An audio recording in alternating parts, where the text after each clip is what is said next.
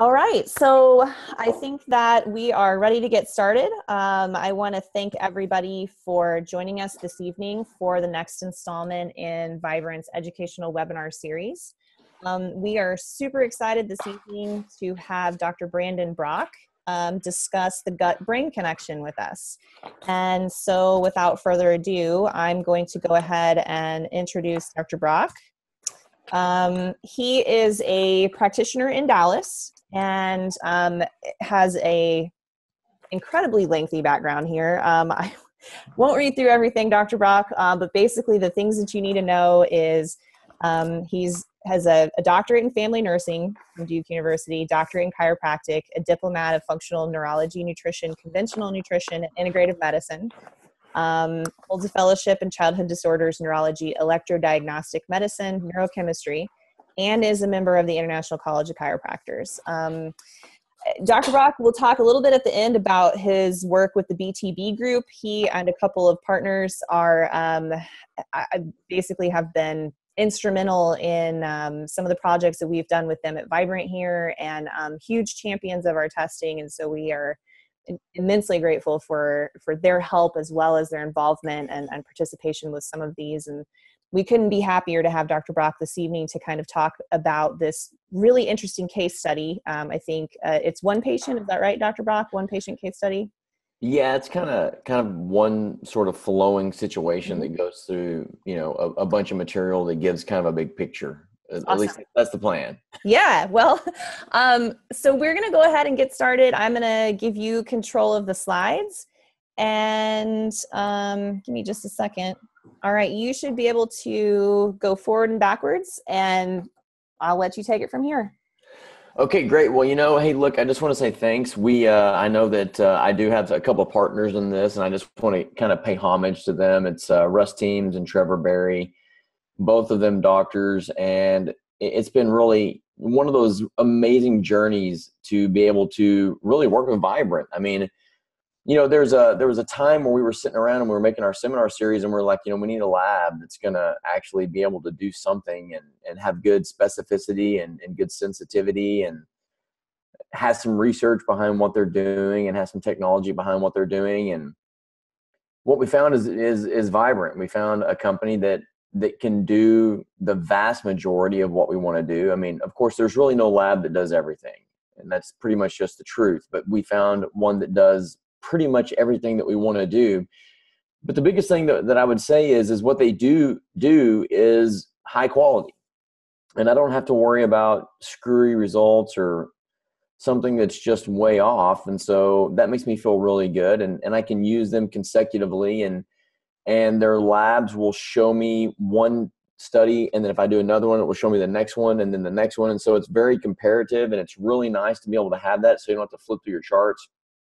But the biggest thing is this: they're cutting edge. They're looking at the gut, and they're looking at the nervous system, and they're just looking at good old fashioned things. Like I use their thyroid panel all the time. So as one of those things is, it's just really important to be able to do just some good old fashioned labs that is complete. And I like that. As you can see on this slide, one more here is my wife, Tara. She's the person, she's the English teacher, and she is the one that makes me basically not misspell my own name. So I gotta give her a lot of credit. Plus she's a health coach and is doing a lot of good work too. So, we got a good team. We enjoy this relationship, and I hope you guys enjoy kind of what I'm going to go through tonight and what we're going to do. I do practice in Dallas, Texas, and just do as much as I can to help patients. That's pretty much all I'll say. I work at a couple different clinics, and we do everything from neurological services to stem cell services. So without any further ado, we'll kind of get rolling here. If I can, make the slides advance. There it goes. So our goals really throughout this is, and before I get going on goals, I just want to say for all of you that tuned into this, I mean, I know it's later at night for some of you it's earlier depending on where you're at. Thank you very much for tuning in and actually spending some time where you are going to learn, and the learning can be used to make your patients better. I can't tell you how important that is. It's just one of those things that, tomorrow or the next day you will use some of this stuff, whether it's The lab itself or the information that you learned from what we talked about in regards to the labs. At some point in time, you'll use it. So thank you very much for being here. And it's always really nice to be able to talk to a group of people that actually care. It's really nice. So anyway, back to what we're doing, and that is our goals are to review labs and really pathology that is related to gut function. So I'm going to try to stay on that topic. Of course, I'll get off of it. Review the connection of the two systems between the brain and the gut, which is, I think it's very important, because if you get a brain, or strike that, if you get a gut that is leaky and there's inflammation, and let's say you got a parasite or some sort of bacteria, and it gets through the barrier system, it sort of breaches the wall, if you will, and it sneaks into the system, it will trigger an inflammatory response. And that inflammatory response can really become sort of hyperstimulated, or it can become uncontrolled. And all these barrier systems have a lot of systems, or a lot of things in common. A lot of the proteins that latch them together are very similar. And so if you get a leaky gut, you'll get a leaky brain sometimes. So the inflammation from a leaky gut can sometimes go into the brain and end up creating problems. I mean, anything from neurotransmitter dysfunction to inflammation to systems that just don't synaptically connect. And then if that happens, and for some reason, if you have enough inflammation and your parasympathetic nervous system doesn't work right, then that in turn will go back down and make your gut even worse. So the whole reason for knowing these goals is to understand one thing.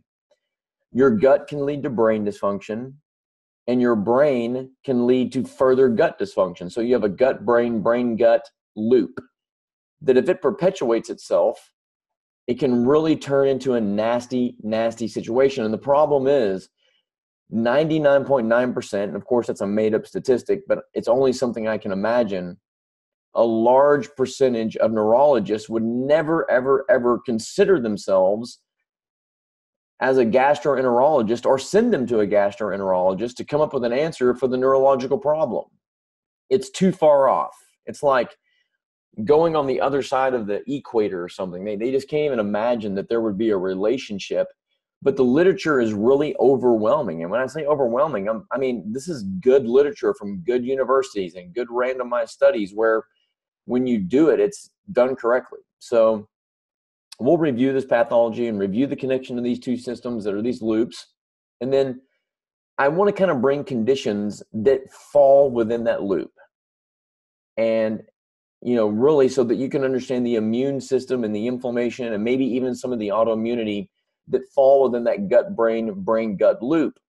And there's a lot of things that fall within it. I've seen anything from kids just today, autoimmune encephalitis, where a kid has autoimmunity to their own brain, and that autoimmunity is turned into severe behavioral disruption. And that behavioral disruption has turned into just bizarre activity, and their parents are completely, they don't know what to do with themselves or the kid, and they don't know how to discipline the child. They don't know how to deal with the outbursts.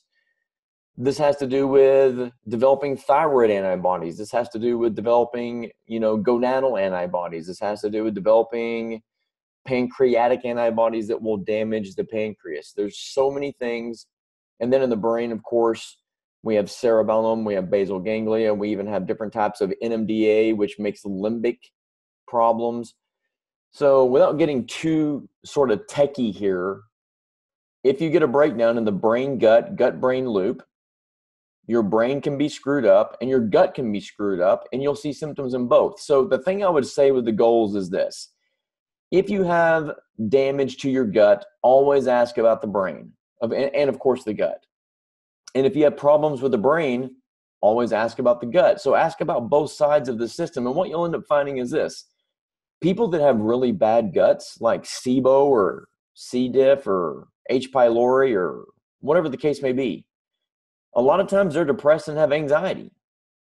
And then a lot of times when somebody has a neurological disruption where they have any of those problems, a lot of times they have a bad gut. So we're finding a correlation that if one system is bad, the other system is bad.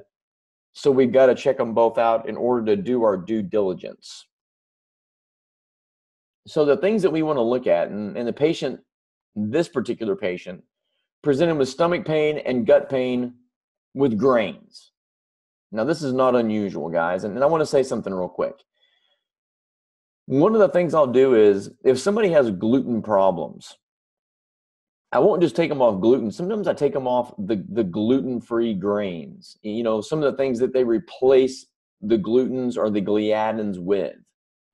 Quinoa or rice or tapioca.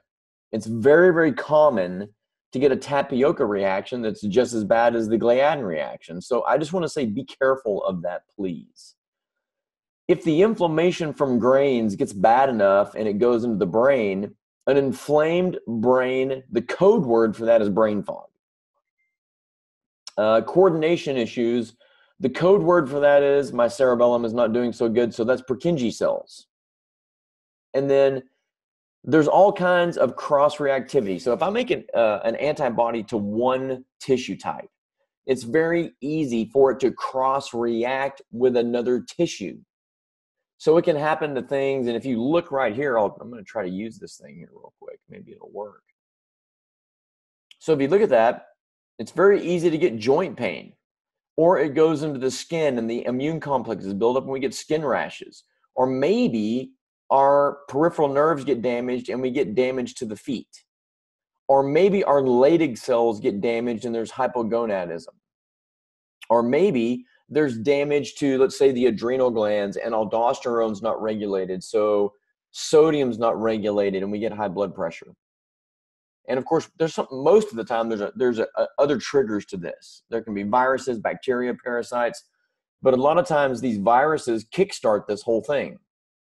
And this weekend I shared a story about a patient that had COPD, and COPD is very, very bad about triggering inflammation, and that inflammation turning into autoimmunity, and that autoimmunity turning into damage that equates to rheumatoid arthritis. So guys, people that are smokers, you got a chance for them turning into somebody that has rheumatoid arthritis.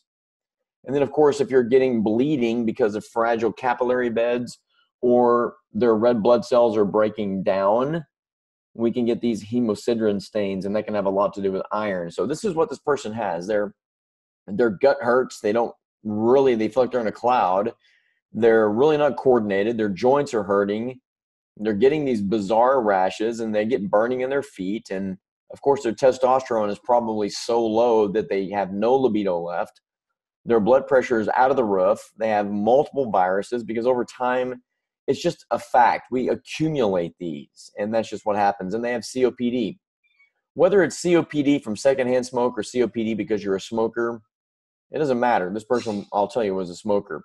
And then they have this hemosiderin stains, and you can see this on the elderly patients a lot of times. It's these big, bright, sort of red splotches that get on people's skin, and it's just a breakdown of red blood cells, and you get heme, and heme is very basically toxic. It's inflammatory, and it takes something called a haptoglobin to clean it out. And so we don't like that, because if you have fragile capillary beds in your skin, you may have fragile capillary beds in your brain, or you may have fragile capillary beds or vasculature in your heart. So you can be a heart attack risk or a stroke risk. So this is what this patient presented with. And the thing I want to show you is the tangibility of the labs, because right now, just looking at this, you don't really have much of an idea of really where you want to start. I mean, there's all kinds of things we could do. A lot of people that know a lot about joint pain, they'll just jump on that. A lot of people that know about peripheral neuropathy, they'll jump on that. A lot of people at low T clinics will jump on this hypogonadism and think it'll just clear out everything. But you have to put this all together into one big story, because most of the time there's a connection between A to B to C to D and so forth. So the most important thing is really trying to figure out what the connection is. And so that's something that we'll actually kind of try to look at here. So let's look at a genetic panel real quick. This is something that Vibrant does that is really cool. And I got to tell you, it's way cheaper, and it's part of the panel, and I don't have to order it separately.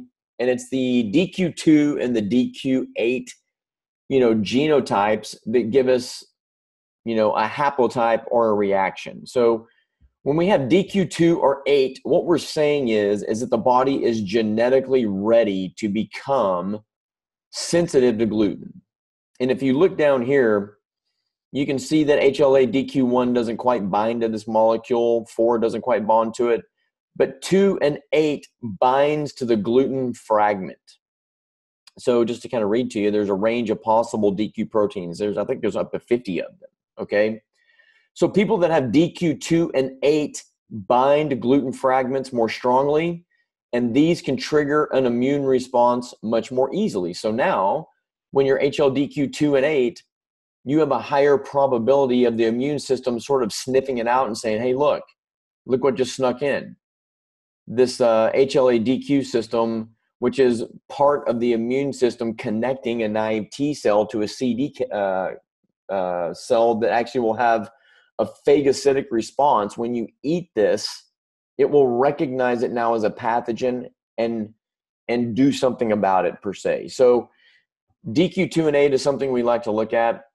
A lot of times you will not have any other responses to any of the other gliadins or grains, but these are the first things that you may see. And when you see this and nothing else is positive, one of the things you can say is, hey, look, this guy's at a risk for developing celiac disease. Let's get them gluten-free or grain-free before their genetic predisposition turns into full-blown celiac disease or gliadin intolerance. So I like this test because it kind of gives me some foreshadowing if there's going to be a problem or not. And I think that's very important for people, especially when you're looking at younger children. And I diagnosed my youngest daughter off of these DQ genes. It just made me think, you know what? She was HLA-DQ positive. There's gluten fragments that come through the epithelial layer through the gap junctions, and there was a problem. And I knew that if I kept feeding her gluten, that it was going to get really out of control. So as we do this and we find that these DQ2 and 8s are here, the DQ2 haplotype, which is just describing a genetic response, is the highest genetic risk for celiac disease. So for those of you, and the reason why I like to say this is because a lot of people say, why would I order this test? I don't understand any of it. Well, when you order this test and they're DQ2 positive, you can change their entire world by just saying, you know what, you need to go grain-free and you definitely need to be gluten-free. And I will tell you this, it only takes the amount of gluten that's the size of the tip of a ballpoint pen to have a complete immunological response. So they really, you need to teach them extremely well how to be gluten-free, because if you don't, they have a giant genetic risk for celiac disease. And if they get celiac disease, one of the things that happens is their immune system comes back up and it starts to eat the barrier system. So they end up getting villus atrophy, and then everything leaks through and they get malabsorption, they lose weight, they get vitamins A, D, E, and K deficiency, they get protein deficiency, and they really start to look sick. Some of them look like they have cancer after time. It takes a little bit of, it takes a while to get to that point, but it can happen. DQ8 is really not the single highest, but it's a major risk that is tested with DQ2. So if you have DQ8, you can almost probably take it to the bank that you're going to have a problem. DQ2, you're going to almost definitely have a problem.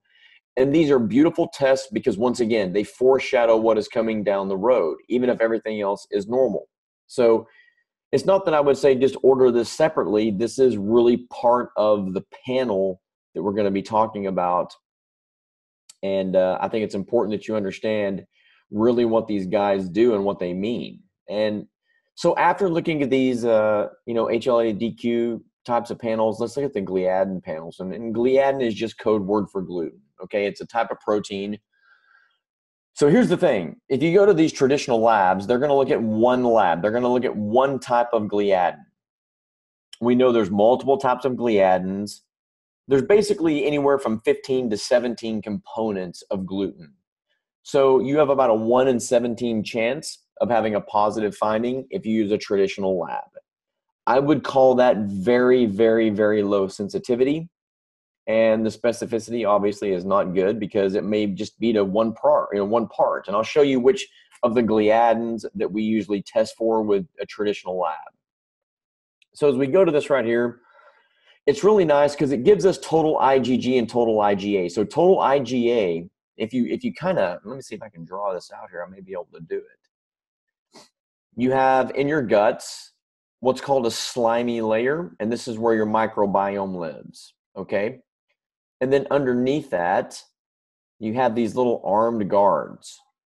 And this is your IgA system. It's part of your immune system that protects things, okay? And then underneath that, I don't know if that's going to work. You have these cells.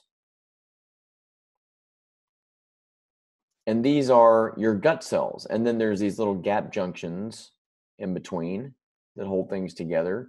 And then underneath that, you have a bloodstream. So knowing what's going on with your IgA will tell you if you have a good gut in general. So let me tell you a little bit about IgA. If you have an immune response, and that immune response activates a naive T cell. So let's say that there is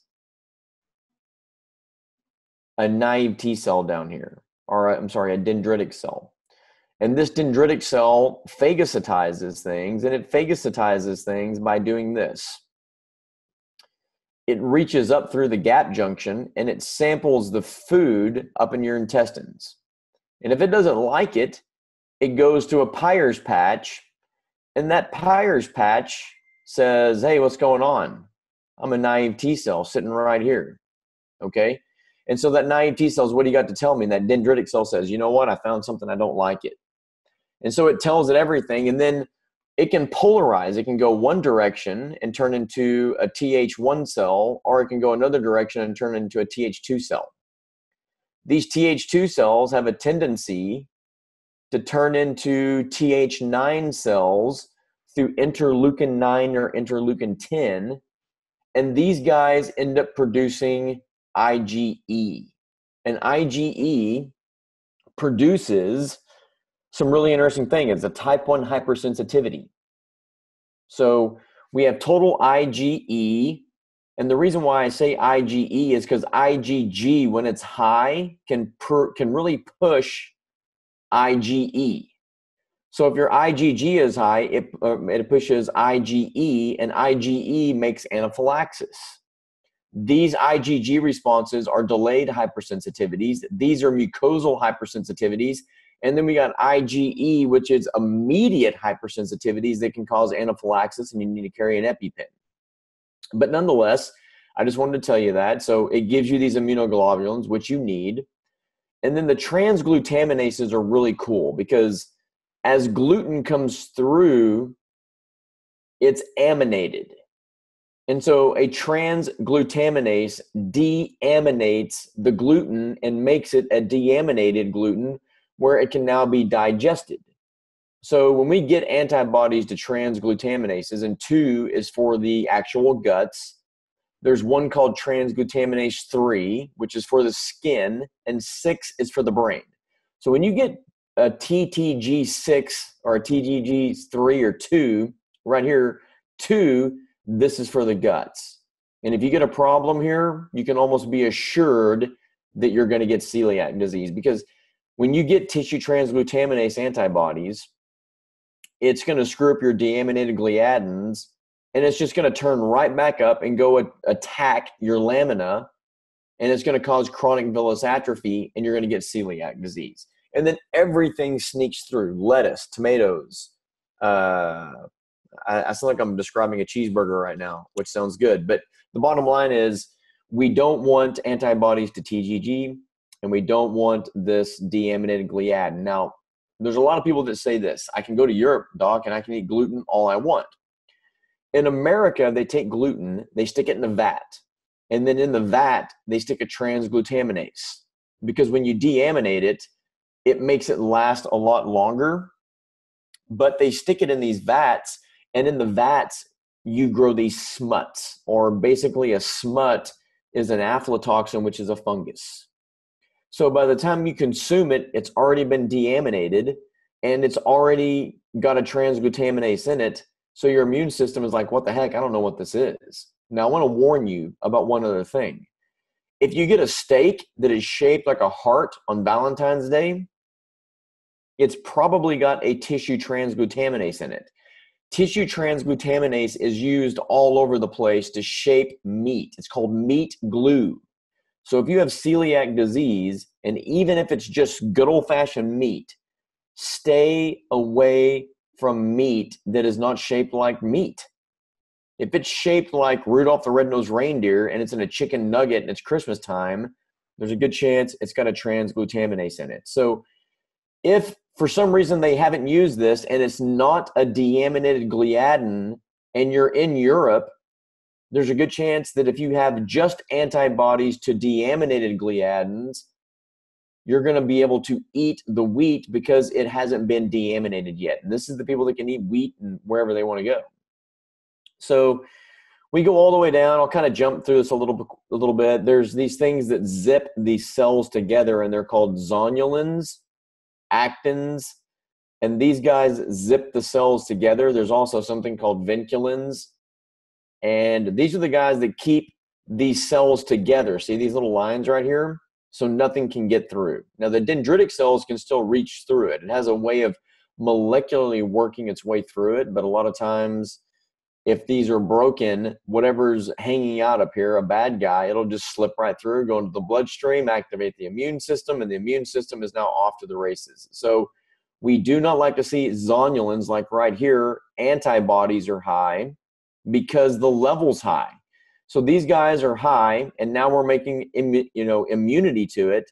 So this person, by all stretch of the imagination, probably has unzipped their cells, and they probably have a leaky gut. Now, the actin is also part of something that keeps this together.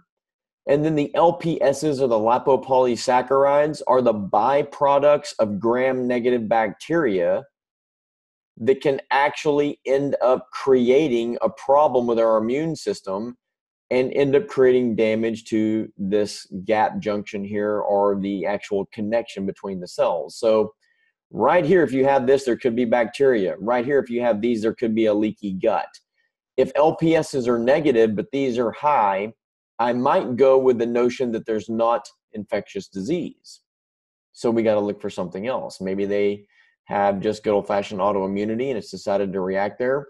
Or if they have these LPSs, maybe I do a stool test and I look for something like, infectious disease. So I hope you guys are kind of getting this a little bit, because it all really does fit together pretty well. And I think I'm going to have to fix my mouse here. All right.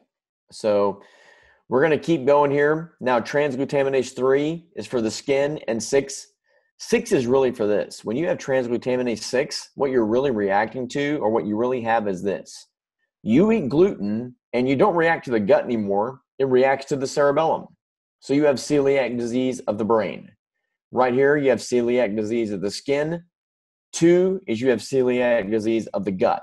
Now, I know this sounds strange, and this is a major paradigm shift for a lot of you, but the literature is very clear that 6 is a neurological mechanism, and it has a high level of cross-reactivity to Purkinje cells, and these Purkinje cells live in the cerebellum, and they give you timing, coordination, and everything that's cerebellum, whether it be speech, hand movement, connection to the frontal lobe, whatever it may be. If we have 6 pathology, I start looking for cerebellar disease. If I see 3 pathology, I start looking for things like random rashes. Like, why in the world does that person have a rash?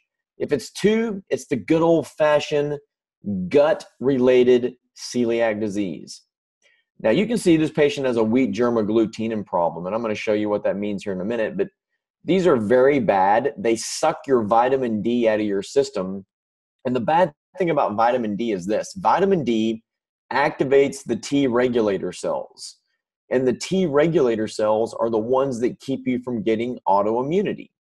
So I don't like to see this with autoimmunity. And this patient definitely, let me tell you, has autoimmunity. Okay, so when this agglutinin, or this wheat germ, is this high, we end up seeing people with obviously autoimmunity to a component of the grain. And notice I say one component. Hormone, not vitamin D. Thanks, Russ. There's several of these that are called hormone, that are actually hormones, not vitamins. But this, what we call is, and most people, most literature calls vitamin D, this hormone is low. And it really needs to be above 20. If it's below 20, then one thing that happens is this.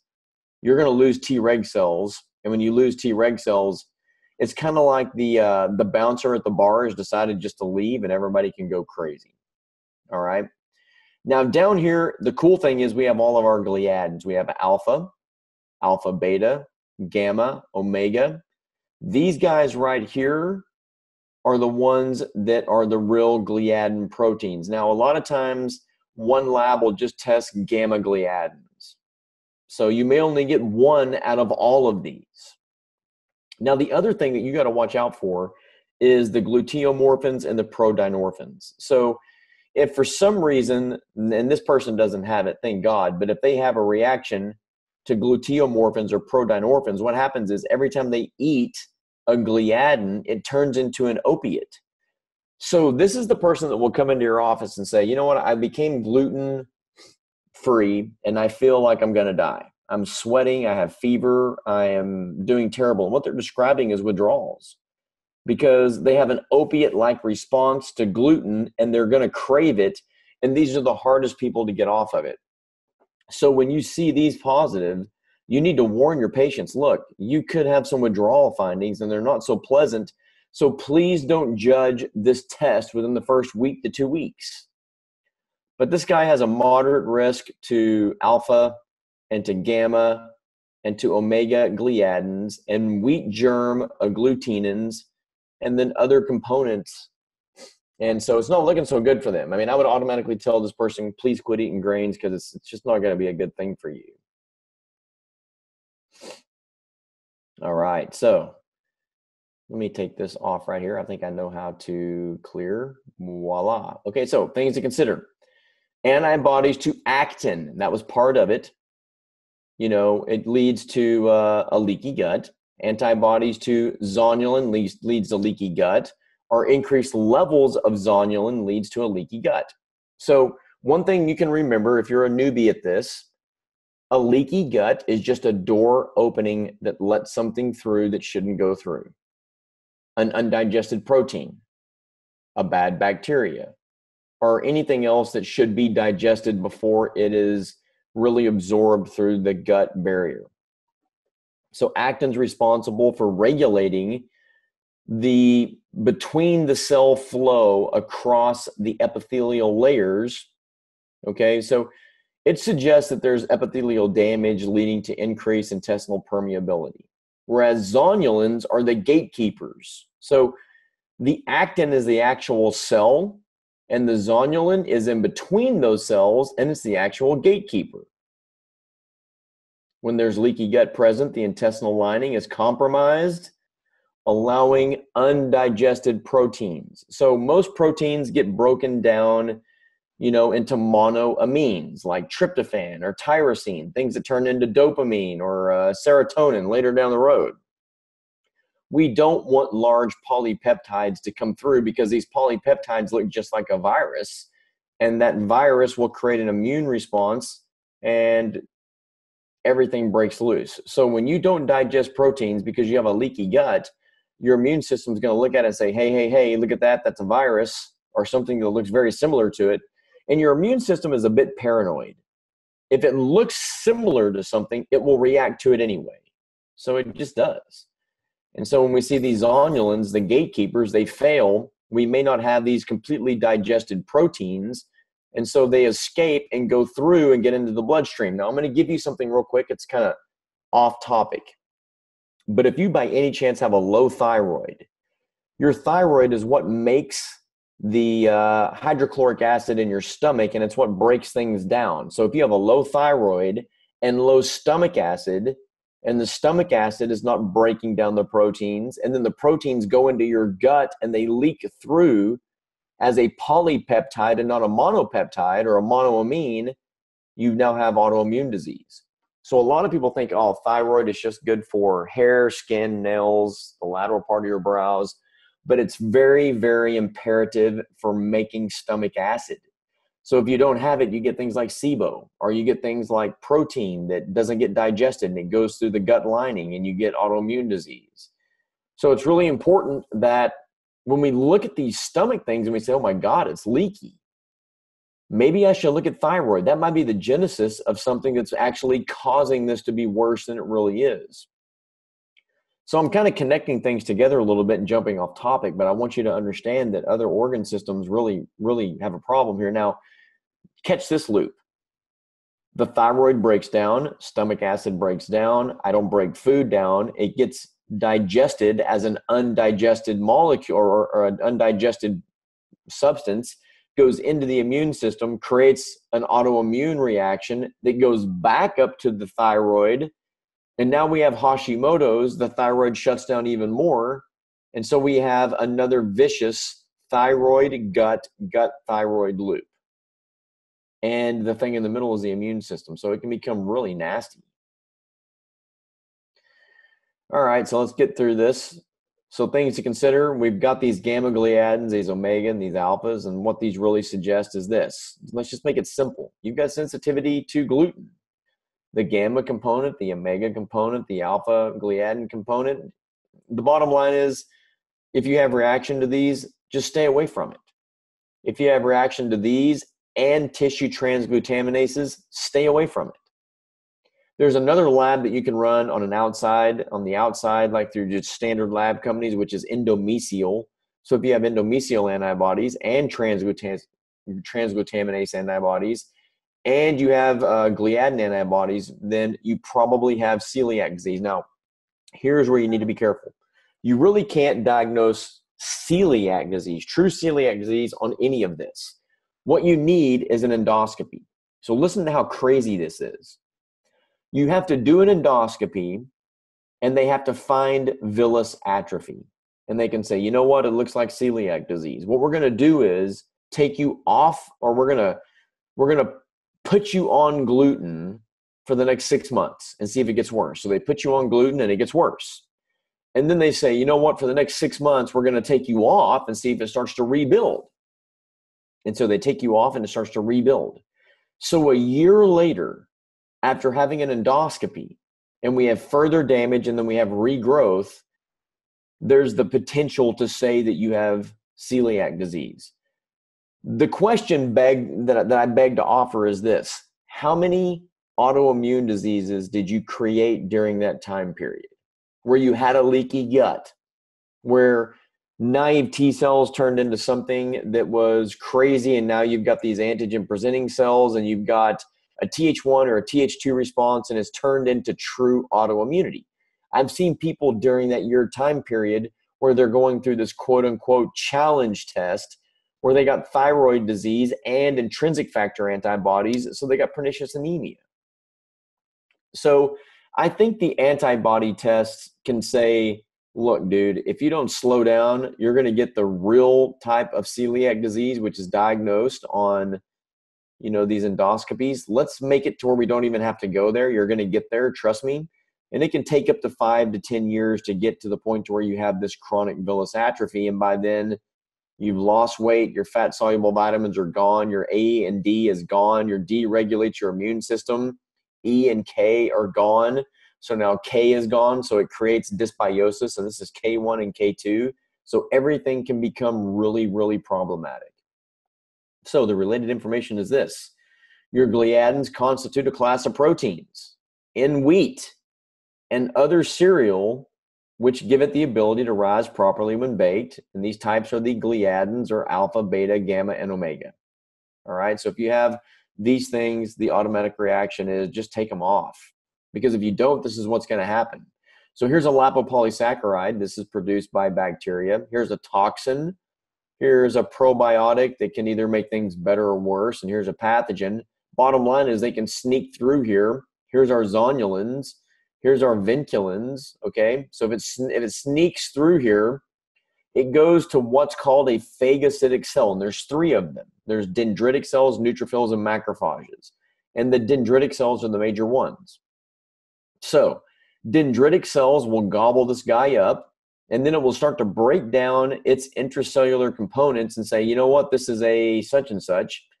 And then this dendritic cell, through a very, very, very sophisticated, complicated system, will communicate with this naive T cell. And this naive T cell will say, you got a what? All right, we got to do something. Let's create a Th1 response. That makes more phagocytic cells through TNF alpha or interferon gamma, and it goes back up and eats the lining here. Or it says, screw it, let's make a B cell. And B cells make wanted signs. And these wanted signs are called antibodies. And it throws out antibodies that stick onto tissues, and everywhere that that is stuck onto, the phagocytic system comes by and eats it. And if things really get bad, this naive T cell will turn straight into interleukin 17, which goes right into B cells, and that creates an autoimmune response, which creates antibodies. Now, the problem with this is these antibodies may react to one tissue, but also another tissue. So everybody goes through Th1 and Th2, whether they get sick. But when you get autoimmunity, it's Th17. And then you can end up creating multiple forms of antibodies that go to other systems. So this is right out of a paper, guys, that was produced by a major university that looks at gastroenterology. You can see right here a dendritic cell reaching up and sampling what's going on to determine tolerance, oral tolerance. So there's really, and this you're going to think this is crazy, there's two things that create oral tolerance: camel milk and donkey milk. So if you've got a camel out back, go milk it. Good luck milking a donkey. Or breast milk does the same thing. Now, there's other nutrients that also regulate this, and I'll go through it a little bit later on. All of the other milks stop oral tolerance. It doesn't matter if it's cow milk or goat milk. Some people will say, hey, look, can I drink goat milk and not cow milk? The answer is no. All of the other milks cross-react. And those are caseins and wheys and stuff like that. They all react and cause problems if the proteins are undigested, sneak through, and they cause one of these responses. So I want you to understand, Th1 can go cause tissue damage through phagocytosis. Th2 can activate B cells or plasma cells, which are memory cells, and it can activate macrophages or make other antibodies, which then tag tissues, and whatever's tagged gets eaten. And then, of course, we can have an interleukin 17 or a Th17 response. Now, I want you to understand, Th17, a little bit of it preserves this whole lining, but a lot of it promotes autoimmunity. So you got to have some of it, but you can't have too much of it. So these are really all things that you want to look at in regards to the immune system. So check this out. We have a gut lining. Now we have tissue transglutaminase that deaminates this. And now we come down and there's an HLA-DQ2 or 8, which allows this antigen-presenting cell, which ate the gliadin, and it allows it to cross-react to a CD4 T cell, which is a helper or promoter or more of a naive T cell. That turns into a B cell, and that B cell then differentiates into a plasma cell, and you make more and more antibodies that can be to the tissue that it reacted to or to a cross-reactive tissue. In this situation, it reacts to tissue transglutaminase, and we have that, and it ends up creating damage to the lamina or the cellular component of the gut, and you start to get villus atrophy. That's called celiac disease. So this slide is really a slide that you can go down here. Here's the reference. This is from 2012. This references how celiac disease develops. Now, here's the cool thing. There's nutrition that we can do that blocks this. Brush border enzymes protects this. You can become gluten-free. There's different products where there's immunoglobulins that can protect this villus layer. There's anti-inflammatories that can block this. And there's other nutrients that can stop this reaction, especially vitamin D. So there's things you can do. There's also diamine oxidase regulators that can stop mast cells and B cells, mainly mast cells, from depolarizing and making histamine, which brings more immune cells to this party, and it just gets worse. So really some cool stuff to think about, because if you can't tie the nutrition or the drugs to the labs and what the labs are saying, then the labs are kind of pointless. All right, so these are all things that really, if you were going to look at it, you can go back and look at these things and make sure that you understand them. And the good thing about being able to play this over, which I hope you can, is I'm talking about so much that it's really nice to be able to go back and replay it. And then if you want, go find your own references. I always challenge you, find a reference to what anybody teaches you. If you can't find it, or if it's wrong, then of course correct yourself. Now, there's something that's called non-gliadin proteins. And of course, here we have the gluteinins, but down here we have serpins, farrinins, amylase protease inhibitors, globulins, and purinins. This is what makes this test unique from other labs. There's a lot of other labs out there that look at gluten and all kinds of pathogens that can create problems along with gluten. But these guys are a little bit different, because when they're screwed up, they can create inflammation that a gliadin creates, but it's not a gliadin. It's just a separate protein. So as we do this and we go and we look a little bit further, these purinins, serpins, farrinins, amylase protease inhibitors, and globulins are all responsible for one thing, that's inflammation. So when I say inflammation, that equals damage. Sustained inflammation equals autoimmunity. Super sustained inflammation equals polyclonal expansion, molecular mimicry, and now instead of reacting to one protein or one gland, you react to a whole bunch of others. So very few people have one autoimmune disease. They have several, okay? So these guys are about 25% of the total protein content of wheat. And this group of 5 non-gluten proteins are distinctly different from the gluten proteins themselves. So I found a lot of people that have chronic inflammation, and these 5 proteins sometimes are all 5 positive, or just 3 are positive, or 1 or 2 are positive. Cindy, I don't know if the slides will be shared. I'll let Vibrant make that decision. I'm sure not the entire PowerPoint, maybe just a PDF. I'm not sure. So let me tell you what these guys do. Serpins are protease inhibitors, okay? Suicide substrate inhibitors. They may serve to inactivate a protease of grain-boring insects, all right? The amylase and protein inhibitors, they're abundant, and they serve as storage proteins for developing grain and a source for essential amino acids, and those who consume wheat products. So these guys can create problems too from a storage mechanism. These from grain-boring insects. We've got purinins, and this is a native protein that is composed of long and short arms and really linked to trypsin precursors. And this is really dealing with another component of what the proteins can do that are non-gliadin related, that are gliadin related, but not gliadins themselves. And they can create an inflammatory response that deal with destruction of surrounding tissues.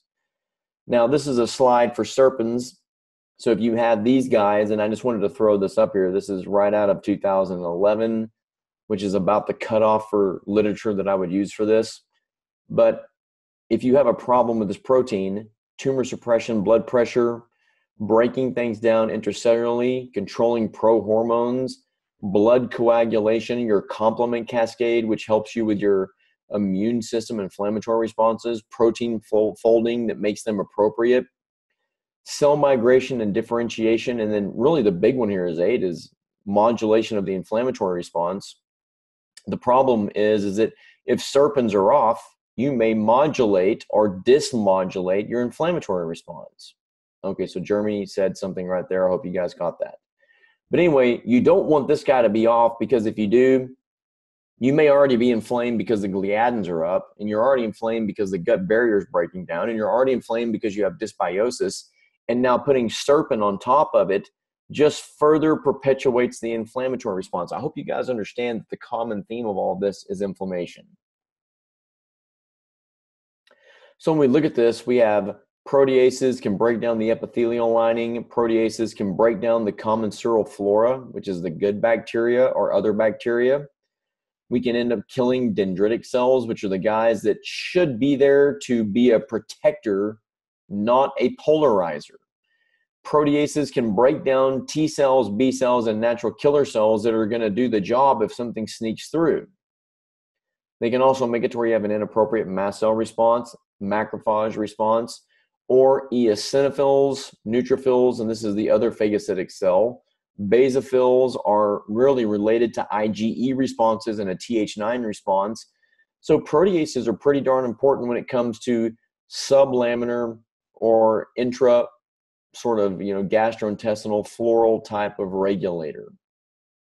You don't want to have that guy be messed up, because if you do, you're going to end up having inappropriate immunoglobulin cleavage. Look at this, inflammatory mediator. Again, it's an inflammatory mediator, and it breaks down the tight junctions, and it causes cells to blow up.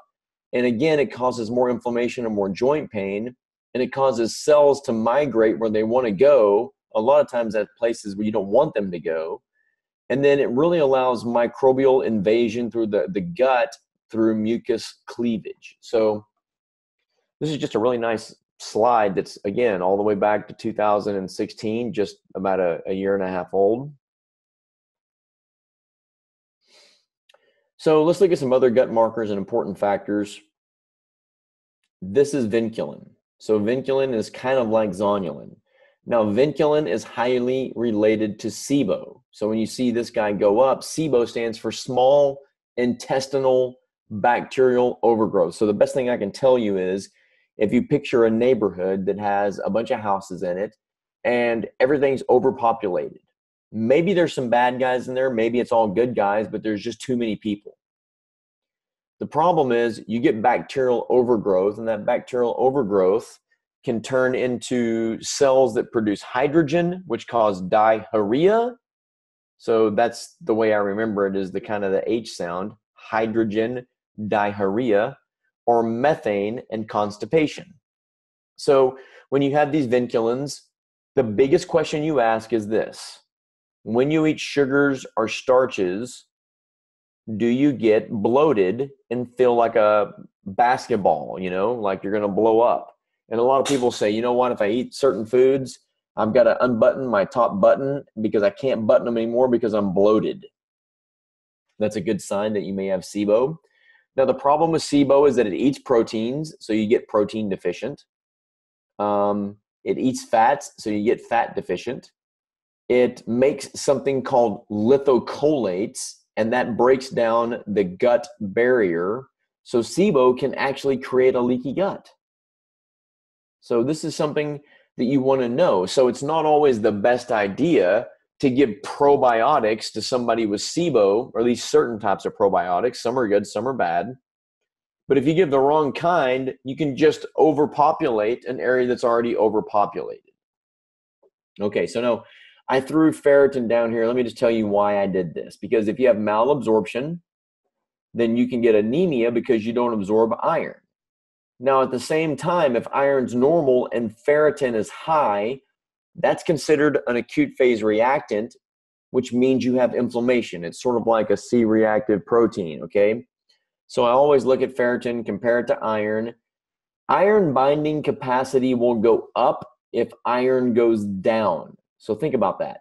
On the cell, your binding capacity is going to go up if your iron goes down, because your iron binding capacity is going to become as sensitive as possible to scoop up every piece of iron. And picture ferritin as your bank account. It's stored iron. So whenever your iron becomes low, you just sort of borrow a little bit of ferritin, and your iron stays level, but your ferritin starts to drop, okay? And if your iron is normal, but your ferritin goes up, it's an acute phase reactant, because remember, macrophages need iron through something called a Fenton reaction to actually create immunomodulation or immune reaction. So you've got to have these guys in order to either absorb. If there's malabsorption, this goes down and all gets screwed up. If there's an inflammatory response, it's acute phase reactant. Look and see. When this is an acute phase reactant, your iron binding capacity will be normal. If it's iron deficiency, then this will go up. Now, there's one other lab you can do that I would suggest that you look into, and it's soluble transferrin receptors. And it's very good to look and see if you have an anemia from iron deficiency anemia, or if you have some sort of chronic disease that is creating some sort of iron issue. And if you look at the ratio of soluble transferrin receptor, it will help you understand the whole game of iron and how it relates to malabsorption versus chronic disease. Because you could have normocytic normochromic anemia that could be a problem. So I love that test. It's not on here, but it's something you can run separately through basically any conventional lab. Okay, so molecular mimicry is something that actually exists. And these vinculins are part of, your SIBO reaction. So this gentleman here, Pimentel, proposed that many patients with irritable bowel is code word for SIBO. During previous episodes of gastroenteritis, they develop antibodies and cross-reactivity to vinculins, which cross-reacts with intestines or screws them up, and it causes irritable bowel syndrome. So irritable bowel is thin, small stools with bloating at each meal with certain types of foods. So to evaluate this, they started doing these vinculin antibodies. Thank you, Vibrant, for doing that. I'm so happy. They analyzed 162 patients. That's a fairly okay sample size. It'll get bigger and bigger and bigger as they go, and they'll do more and more standard deviations based upon the growing mean or median or mode of these patients. And really, they found out that really there was a correlation with inflammatory bowel disease. So they found that patients with irritable bowel disease had a much higher level of antibodies against vinculin. That's the simplicity of it. Whereas those with inflammatory bowel disease had higher levels of anti-CDTB antibodies. And furthermore, patients who reported a history of acute gastroenteritis had the highest levels of antibodies against vinculin. So acute gastroenteritis, that's, inflammatory, gut, bowel, that's brand new. Some of the things, I'll tell you some statistics. The highest condition to give you inflammatory or to give you SIBO, small intestinal bacterial overgrowth, is alcoholism. I believe it's up to 90% of alcoholics will have SIBO. People on PPIs, an enormous amount of SIBO.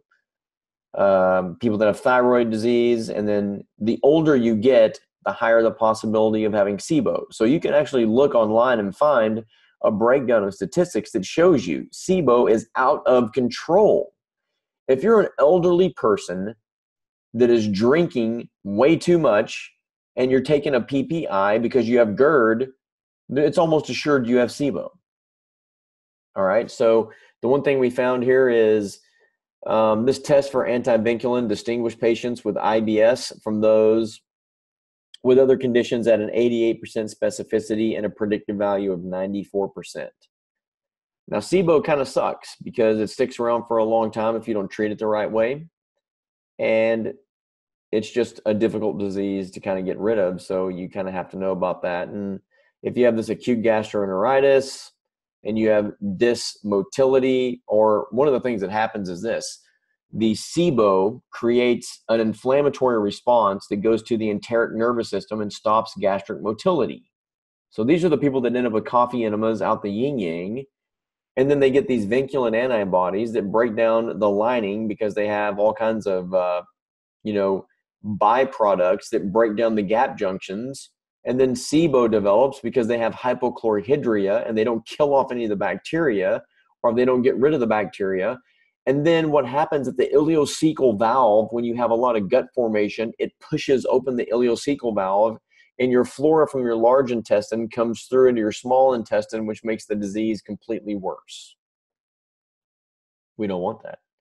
So now let's go from the guts to the brain, because I've talked a little bit about the guts, and you can see here's the guts, and here is, short chain fatty acids. We've got probiotics, prebiotics. We've got endothelial or enteroendocrine cells. But right here we have a breakdown, and then we have the enteric nervous system, which is really the guy that wraps around the intestinal system that causes peristalsis. The interesting thing is the vagal system controls it.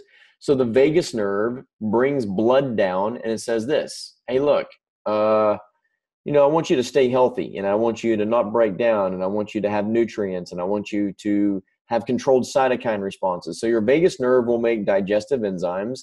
It'll control your salivary responses. It creates peristalsis in your guts.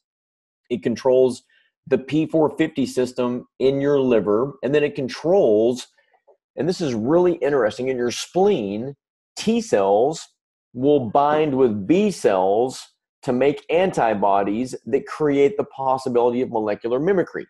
An appropriate vagal response stops that. So when you have a bad gut and you end up getting a bad brain and you have too much stress and everything's breaking down and you have too much cortisol, too much or not enough cortisol will break down your gut lining, allow things to penetrate through, go up to your brain, inflame it. And one of the first things that shuts down is your parasympathetic nervous system, which further perpetuates the gut. So listen to this. I've got a gut, brain, hypothalamic,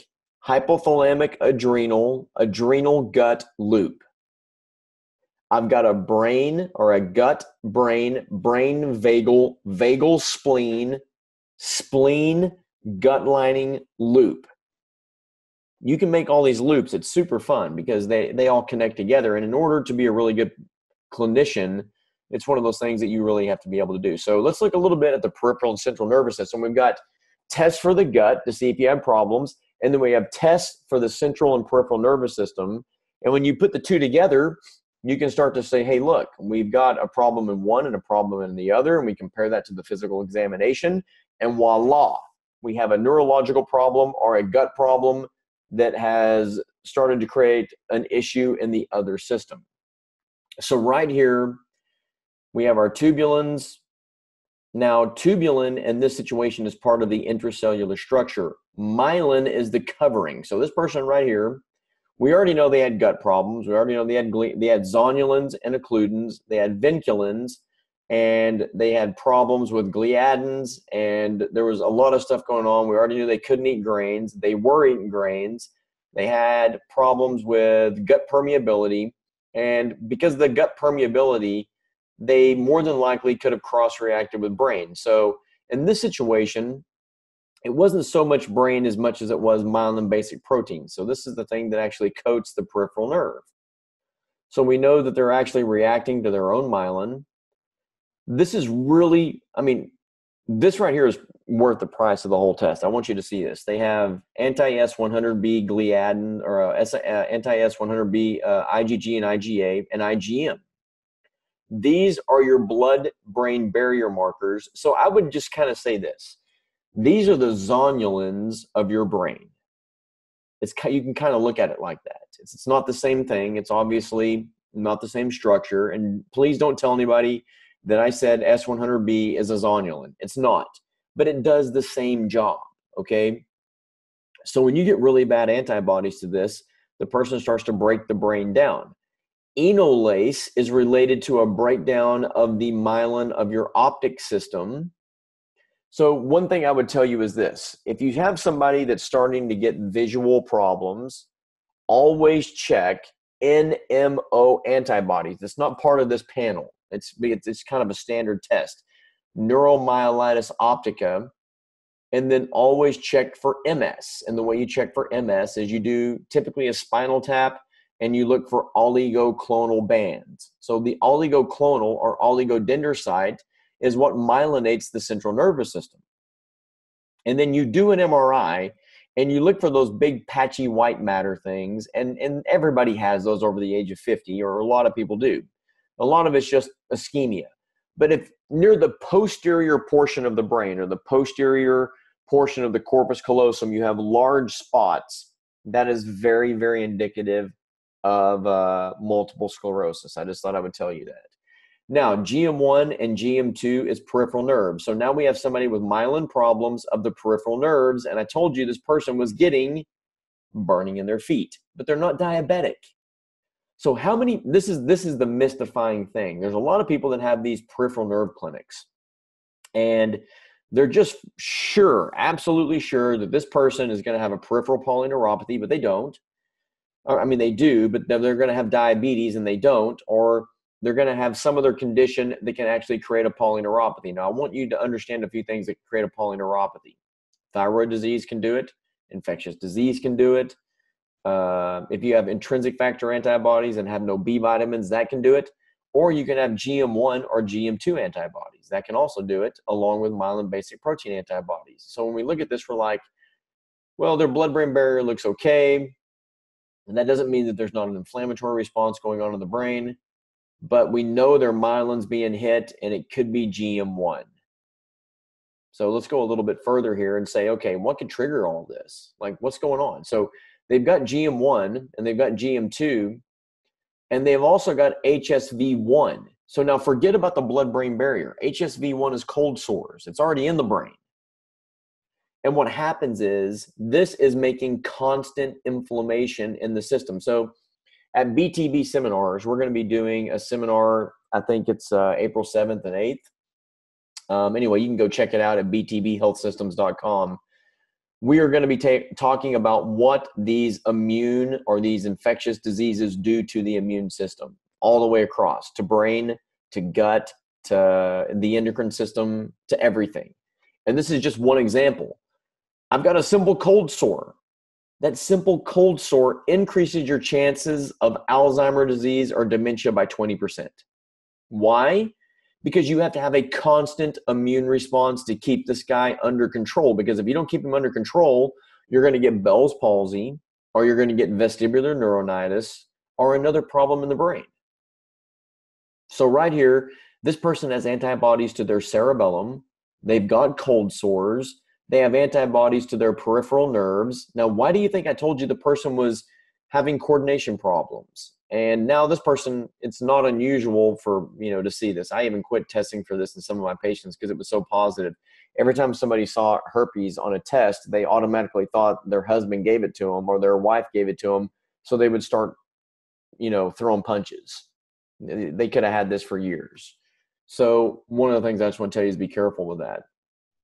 But these are really interesting because they all go together. So the cerebellum and the Purkinje cells are both in the cerebellum. And so what Purkinje cells do is this. All deep cerebellar nuclei activate the brainstem to do something. The cells that modulate that are Purkinje cells. So if you don't have good Purkinje cells, you don't modulate the output of the cerebellum, so it becomes screwed up. The rest of these could be basket, stellate, climbing fiber cell types, all the way up to different types of cell bodies that really don't have to do with Purkinje cells. But remember, when the cerebellum is broken down, you may have a tremor that's intentional. You may have a titubation where your head shakes. You may have in-gaze nystagmus in your eyes. You may have pendulous reflexes. As you try to do a finger to nose, it may be off. As you try to play the piano with your fingers, one hand may be slow. As you move your hands in rapid supination and pronation, one hand may be off. There's lots of things that can happen to people that have this. So going just a little bit further. The good news is that the Vibrant tests give you a description of what these things do so that you don't have to go look it up, which is amazingly awesome. I got to be honest with you, because a lot of people would love to use a neural zoomer, which is what I'm showing you right now, but they don't know what in the world it means because they're not a neurologist, right? Well, none of the other neurologists know what this means either, so don't worry about it. You do the test because they have neurological symptoms, and then this describes what GM1 is and myelin basic proteins are. This is this is right off of a test, okay? I'm just going to let you know that. And this shows self-gangliosides are found in autoimmune neuropathies. GM2 gangliosides is potential for peripheral nerve pathology. Okay, so now this may be more motor than it is sensory, which is definitely different than diabetes. Now hear me clearly, which is more sensory than motor. So when somebody comes up and says, I'm weak more than I am sensory, I automatically jump to this test and don't do diabetes, okay? Anti-myelin, when you have titers for that, it may increase chances for multiple sclerosis and so forth. So when we have GM1 and anti-HSV1, HSV1 is a member of the herpes family. HSV2 is genital herpes. V6 lives in the temporal lobes. There's a lot of these guys. We'll talk about all these in our next BTB module. I don't have time to talk about them now, but just remember that this is a neurotropic, neuroinvasive virus, guys, and it's going to create an immune response in your brain. And if that happens, it increases your risk for Alzheimer's disease. In cerebellum, it's been associated with autism. It's been associated with frontal lobe damage because your right cerebellum will coordinate with your left frontal lobe and so forth. And then the cerebellum goes into the part of the brainstem that regulates autonomics, like your heart rate, your heart rhythm, your sweat, your blood vessels, your capillary refill, your ability to have changes when you sit up and sit down, and your blood output so that you have enough blood to go to your head so you don't pass out. And these Purkinje cells, these guys are really, really big in regards to regulating the output of deep cerebellar nuclei. And it's been linked to really, the unfortunate thing is the list of things that these guys are linked to in regards to diseases is really big. So as we go through here, we find out that we can have a normal cell and have GM1 or any of these other things, and it can react and create antibodies, and we can have molecular mimicry. And then that molecular mimicry can now go across into the brain, and we get things like Guillain-Barré disease, where we get GM1 is attacking right at the nodes of Ranvier, which is, so picture a wire. It's just stripping the plastic off the wire to where now it's just a copper cable or whatever material is used. So in my Guillain-Barré patients, which I don't have a lot of, but I always do check GM1 antibodies or GM2 antibodies, and I find a lot of stuff. And when you have GM in the CSF, you've had a T cell that's presented it. And so it can make mast cells depolarize, and now we have histamines, and it makes an immune response bigger than it should be. A monocyte on a CBC is nothing but a macrophage that is still in the blood. It just hasn't gone into the connective tissue yet. Okay, so it can actually screw up the differentiation of macrophages. It can damage dendritic cells so they don't survive, they don't mature, and now they make more cytokines than they do just eat things and be cool. Same thing with neutrophils. And in the lungs, which is one of the things this patient has, he has GM1 antibodies and he has COPD. And when you look at alveolar macrophages, now we get increased phagocytosis, and you don't make good surfactant clearance. Yeah, so they don't repair tissues, and then really endothelial cells anywhere, including the gut, can be screwed up. So this GM1 stuff is really a big deal. I'm going to kind of skip this slide. This just shows what happens. I can go all day on what happens. This is what happens inside the cell whenever it's infected, okay? So we end up having, this is a diffusion. This is the blood-brain barrier, and this is HSV episomes or cross-reactivity. So now this guy travels, and it goes down. And remember that when we have HSV 1 or 2, it can travel up or down the axon and go to where there's innervation or go to the cell body. That's where these HSV viruses live. That's why it can go down to the end organ and create vesicular reactions. And, that's obviously not a good deal. Some of the things that can really treat this is monolaurin, leucovorin, or well, actually not that. That's more cancer stuff, and that's more methylation stuff. But we can have virucidin. We can have monolaurin or laurenic acid, which is big, and then we can have colloidal silver. Okay, that slide's up there twice. Sorry about that. This is a really scary picture of the cerebellum that I'm not going to go through, but just remember that if we have Purkinje cell antibodies, we lose control of the deep cerebellar nuclei. The other cerebellar antibodies can go to basket cells, stellate cells, granular cells. There's more really granular cells than there really is any other cell in your entire nervous system. Okay, so the gut can hurt, the brain can hurt, but can it cross-react and make their joints hurt also? So now take a look at this guy. This is really the big deal for this patient. So I want you to look at this. 3.1 is the absolute upper limit of norm for highly sensitive C-reactive protein. They're at 18.8. They are inflamed, man. Now, their rheumatoid factor is at 223, which is much greater than 15. And I will say that rheumatoid factor, IgM, is a pretty good marker, but not a great marker. Anti-CCP3 is an excellent marker for rheumatoid arthritis, and we're at 235, and their really upper limit is 40. And I'm going to give you a couple things about this patient. This patient drinks Diet Dr. Pepper every freaking day, about like 12 of them, okay? They're allergic to vanilla, and they're eating the artificial sweetener, such as aspartame, which is an excitotoxin, which blows the brain up, cell by cell. And it pushes the immune system because they have really the artificial sweetener in there. They have antibodies to it.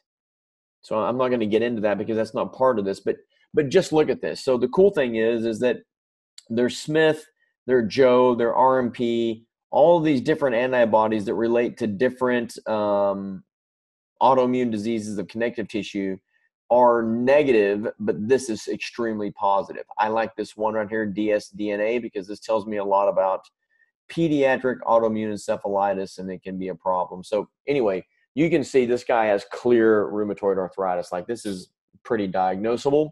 This person has a clear gut problem. They have a clear gluten problem. They have a clear peripheral nerve problem. They have a clear cerebellar problem, and they have myelin problems. And then last but not least, now they're breaking down their joint tissues. Now, clinically, it's not just, and I mean, so, okay, you may say to yourself, okay, they got rheumatoid arthritis. Where? Well, their fingers are becoming angulated. That means to the left or the right, not inflection or extension. And they're getting big nodes in their interphalangeal joints, and they're getting big nodules at the distal end of their radius. And they've had both shoulders have had surgery, and now both knees have had surgery. So all of their connective tissues are breaking down. Why? Could one say that it started in the gut and then turned into an inflammatory response, which perpetrated or permeated an inflammatory response, which then made cross-reactivity, and now you're attacking your own joints? So here's the paradigm you're going to have to deal with. Did this person get RA, and now they're taking a biologic that is going to suppress their immune system so badly that they're prone to chronic infection? And they've already got infectious disease. We've already seen it.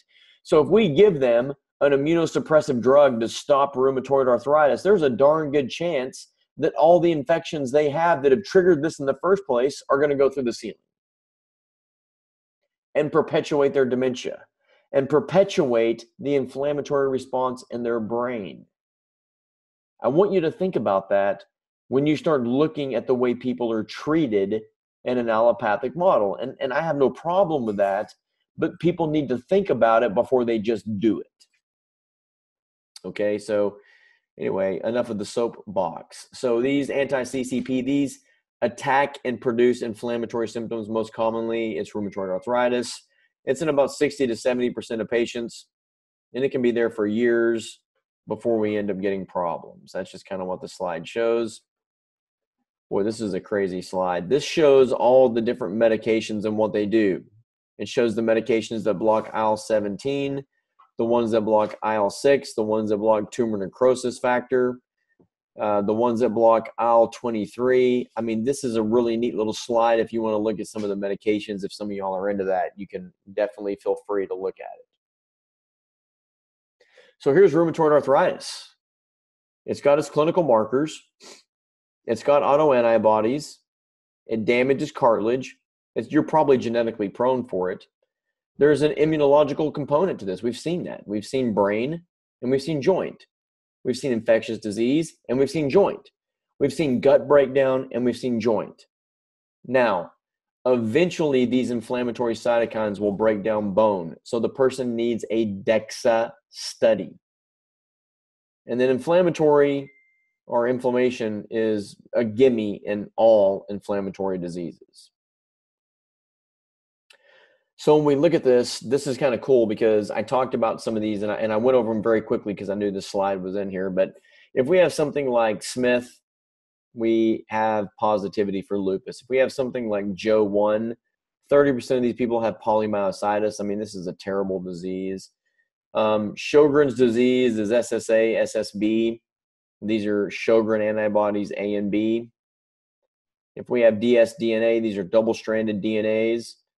And, this is really big for lupus. It's also really big for autoimmune encephalitis, like I said. So anyway, this is really nice because if we're going to test for it, we want to be able to say, look, man, you just spent a lot of money, or not a lot of money, but some money on this test, and it showed up positive. What does that mean? So if you have any of these positive findings, call the lab up. Let somebody like me know. Let somebody like Dr. Barry know. Call Dr. Teams at 3 in the morning and say, listen, man, I've got a positive Smith antibody. What do I do about this? Be sure you call Dr. Teams every single time. So listen, the thing is this. If you have a bad brain, your gut's going to go downhill. If you've got a bad gut, your brain is going to go downhill. The communicative messengers between this is inflammatory cytokines and the vagal nerve. I'll give you an example of this. They have found in recent literature that Parkinson's disease starts by certain types of inflammatory byproducts crawling up the vagal system and going into the brain and damaging the ventral mesencephalon, and your substantia nigra does not make dopamine anymore. So we're finding that it's starting out as a gut disease. 80% of your immune system is right there in the guts. So you better take care of it. If you've had diarrhea for a long time, it's time to fix it. If you've had constipation for a long time, it's time to fix it. If you've had any gastrointestinal problem other than normal stools, it's time to fix it. And I used to wonder when my grandma would always ask me when I was a kid, have you had a BM today? And I was like, what's a BM? Well, that was a bowel movement. It's really funny how some of the old timers knew that if you didn't have a certain biological function day to day, then something bad was going on. So now I find myself asking people about bowel movements whenever, to be quite honest with you, I swore that I would never do that after my grandmother asked me that when I was 9 years old. Okay. So the neural zoomer, really, us here at Vibrant, we want to just thank you for really getting on this tonight. And I think that we're pretty close to being on time. I don't know, maybe I went a little bit over, but this is one of our educational webinars. And listen, I gave you more stuff than you could probably digest in a short period of time, but I'm giving you a big picture concept that I want you to understand.